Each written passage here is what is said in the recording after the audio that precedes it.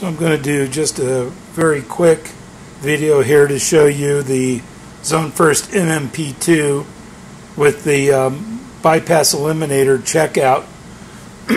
First thing we would do is to check to make sure that our dampers are connected to the right zone. So there's a little button on each zone, and so we can drive the damper closed. And when we drive the damper closed, we get a red or a green light here, or if we actually closed, we get a red light. When it's open, we have a green light. Then I can do the same thing to the second damper. So now I know my dampers are on the right zone. So I have my two thermostats right now. There's no call.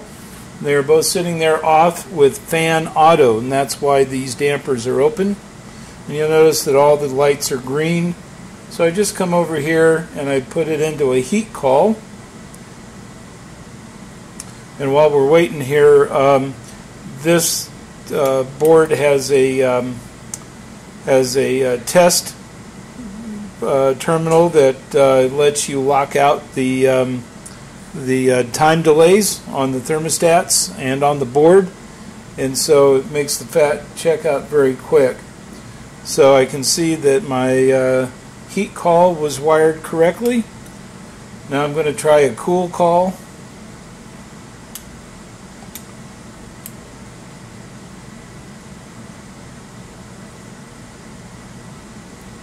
There we have a cooling call. You see I've got two green lights. My zone that is calling has a green light there. The zone that's not calling has no light. So there you go. Heat, cool. I'm going to go to off. Go to my second thermostat, and we'll give that a heat and a cool and an off call, and we'll see if that was wired correctly. You notice that it is. So I'm getting a damper here. I can see my damper is closed. My first zone is open. I'm going to go to a cooling call now.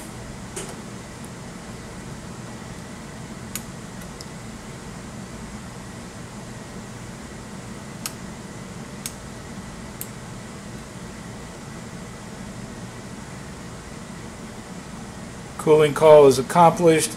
Two green lights. I've got a green light on the calling zone, no light on the non-calling zone. Go to off. Now my system, I know, is wired correctly. I've got the dampers on the right zones, and I have the thermostats are wired correctly.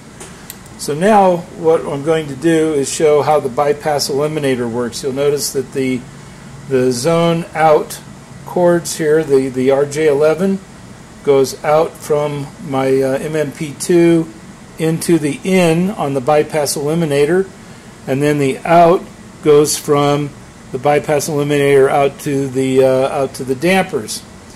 So if I'm going to simulate a call here, we'll give this a call in zone 1.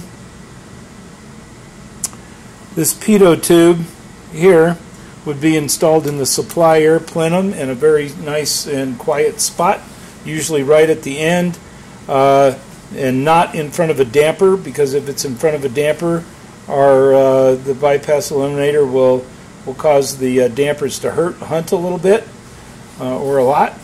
So now what I'm going to do here is simulate static pressure just by squeezing this, and then you're going to see that the non-calling zone, when I reach the low level here of 0.4, is going to start to crack. There you go. So once the static pressure in the supply air plenum stabilizes, that damper stops moving, and that's where it stays. So now I am relieving air down the non-calling zone in order to not have built up pressure. It's quite simple, and it's quite an amazing step forward to eliminate the need for a bypass system on a standard unitary or even a heat pump air conditioning system.